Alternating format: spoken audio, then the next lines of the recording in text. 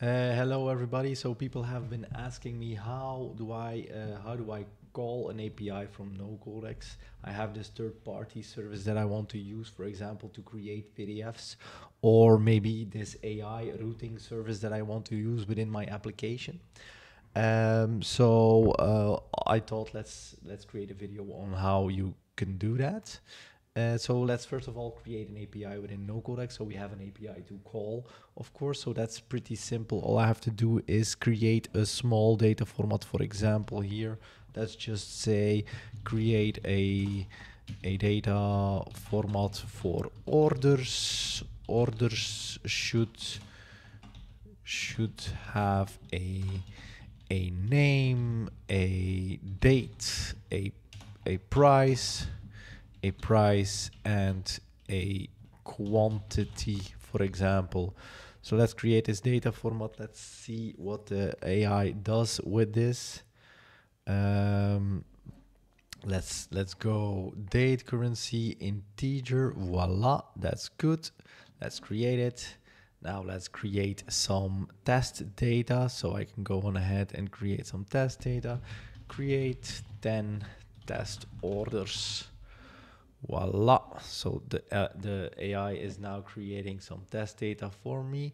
In the meanwhile, I can go on ahead and generate my my API. So that's not correct. So I'll have to go on to APIs. I hit create. And then I can choose to create an API, a read API from a data format. So I choose my data format right here. Boom. So that's my read API. So now let's see if I have some data yet. So let's check out if this API works. Okay, I'm getting an error page because I'm not authenticated. So let's switch off authentication right now, and let's see. All right, so we get a 404 because there's no results. So let's see if we can add some data to it. So now we have some orders in our database. So the LLM is done generating some orders. And if we call this API right now with a correct identifier, like for example this one, I will get a response from this API containing the data in the database. So let's now go on ahead in NoCode-X and let's create another application in which we will call this API. So yeah, here I have my brand new application. So let's now call the API that we've just created through this application. So the endpoint was this one right here, and I needed to add an ID to get the order from the database. So let's quickly implement this right here. So let's copy and paste this JSON right here. Copy. Voila. Let's create ourselves a new data format because I have to know the format of the response of this API. Let's create it from JSON. Just copy paste your JSON in here. We can call this order and this will create a data format for you. So we'll have to wait a little bit because this also uses a little bit of AI to actually name fill in the descriptions and stuff like that. So it has the name, the date, the price, and the quantity. So we'll save this. This is my order data format, and of course you can add fields if new fields pop up in the API. You can add fields later and stuff like that. So let's create a small action. So maybe we can do it like this. We created an action right here, and let's call this call the order API. Voila. So voila, my action has a start block right here, and all we have to do is actually use the API call right here, do it like that. And maybe, no, that's fine. And we copy and paste this endpoint here. Voila. We copy paste it right here. And we see that there is no authentication at the moment, but you can add authentication if you need it. You can add some headers if you need it. You can add extra query parameters, which we will do, by the way. So we'll add the ID query parameter, and then we'll add this hard-coded ID for now, and we can make it dynamic in the future. So this is a get method, of course, and the response type is JSON. The response is response, or I want it to be written to the variable called response, and the data format that I want to use is order.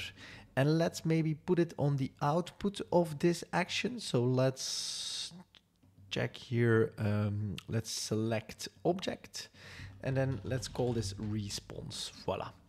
So that's enough. And also let's do text and status, so we can actually see if the status is okay or not.